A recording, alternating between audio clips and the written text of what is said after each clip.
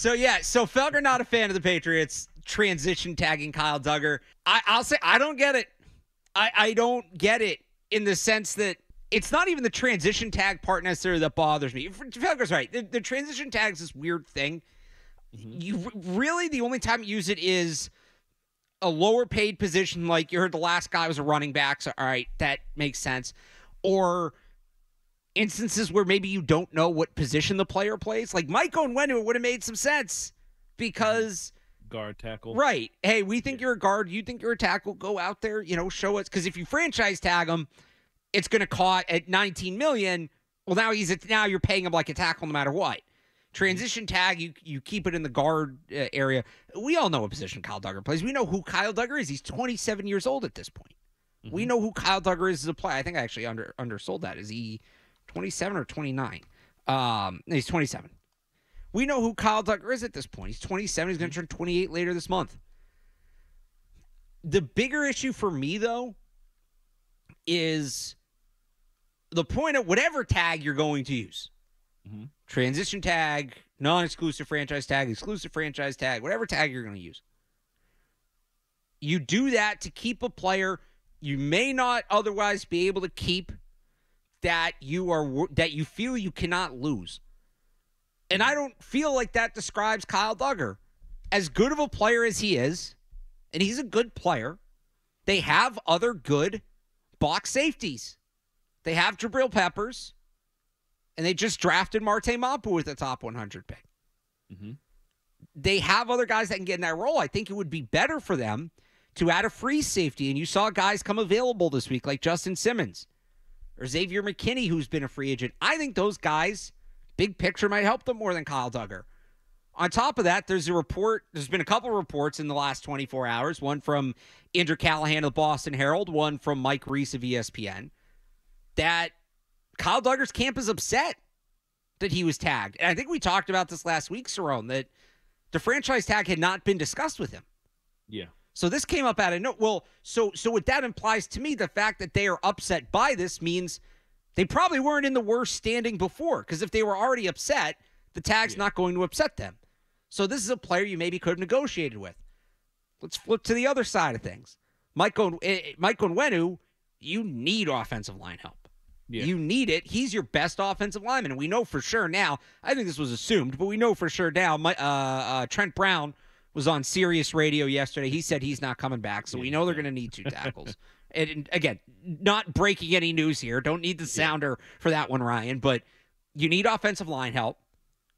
Onwenu seems determined to go out and get the biggest contract possible, and maybe the Patriots are going to give that to him. But it hardly sounds like a guarantee he's coming back, where it feels like maybe they were on some better standing with Kyle Duggar. Whatever tag you want to use, whether it's the transition tag, and again, I'm not saying you can debate the merits of the transition tag in your own right. I'm not saying that's not a conversation. I'm saying the bigger conversation is whatever tag they used. I'd be saying this if they used the exclusive tag. They tagged the wrong player. Yeah. I feel like Mike Onwenu was the guy you tag in this situation 100%.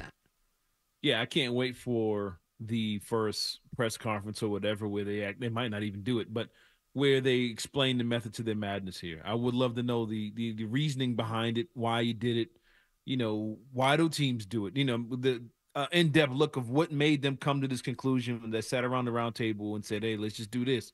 Or somebody just throw it out there like, hey, this is something we could use here. But was there a long-term, not discussion, but plan to use this on him? But I do agree, Onwenu should be the number one priority. I think if you're going to do anything, you do whatever you can to keep him in the building. And like you said, safety help I think is far easier to replace or to find than a good tackle or any good offensive lineman at this point, especially on this particular team. So I can't wait for them I hope they do it, but I can't wait for them to explain why they did this, what led to this, and did they feel they weren't going to be able to get anything done with Duggar on the long term? And look, they could get both of them back. Like, this is in progress, right? Let me be clear about that. But I just feel like as you make the decision in real time, who do you feel better about retaining? And Mike Reese, by the way, had a lot about this in his notes this morning. just about Michael Onwenu representing himself and all of that. And it sounds like that conversation about is he a tackle, is he a guard, is going to come up. Reese writes, one dynamic with Onwenu is that tackles generally get paid more than guards, and he's played almost evenly at both spots. He gives the career starts. ESPN's Giants reporter Jordan Renan, I apologize if I'm pronouncing that wrong, citing sources, says Onwenu is hoping for a tackle-based deal. So he's open to playing tackle, which the Patriots need. Again, you can hate the transition tag all you want. I'm not knocking that take. I'm just saying my bigger question, like you said, and it'll be interesting if they're asked about it, why Duggar was the guy that tagged. If they come to a deal with Michael Onwenu at 12:01 tomorrow, yeah, great. I worried for nothing. That's fine. But until then, I think it's a fair question. Yeah, I mean, I was just about to ask you this. So they can't do anything with Onwenu until tomorrow. No, they could do, or I guess I shouldn't say they could do something tonight. He sounds determined to hit the market and see what's out there. Okay. So that's why I'm using tomorrow as kind of a benchmark. But no, they can, and I'm guessing they will. They can re-sign internal free agents anytime. And they've done in the past. I remember a couple years ago, Devin McCourty re-signed the Sunday night before free agency. If you remember that. They had a couple other, I think, I'm trying to remember who the other guys were. They've done this a few times where the weekend before, so, I mean, we're running out of the weekend tonight or tomorrow morning, they'll re-sign somebody just before free agency opens. They did get one other one done this week. Hunter Henry's coming back. It's a 3-year, I think it's like just under $30 million. I think it's like 3 years, $29.9 something million for Hunter Henry. Makes him about the 13th highest paid tight end in football. I like it. I mean, it's a good contract for the player. I think a guy that in a tough situation proved to be a good leader, a good, valuable veteran voice in the locker room, a guy that is very quarterback friendly. If you're bringing in a rookie quarterback, I just wonder about him in Van Pelt's scheme where you're asking the tight ends to block a little bit more. Maybe they adjust the scheme around that. Maybe there's going to be more 12 personnel. They go out, they get another tight end.